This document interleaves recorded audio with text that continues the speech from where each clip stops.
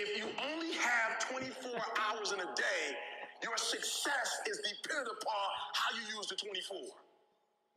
You gotta hear me. People talk about Oprah Winfrey, Ted Turner, Warren Buffett. Listen to me. I don't care how much money you make. You only get 24 hours in a day. And the difference between Oprah and the person that's broke is Oprah uses her 24 hours wisely. That's it. Listen to me. That's it. You get 24. I don't care if you broke, you grew up broke. I don't care if you grew up rich. I don't care if you're in college, you're not in college. You only get 24 hours. And I blew up literally.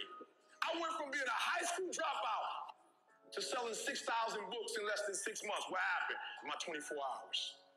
I was like, okay, Eric, you got to get a grip on your 24 hours because you're about to be broke for the rest of your life.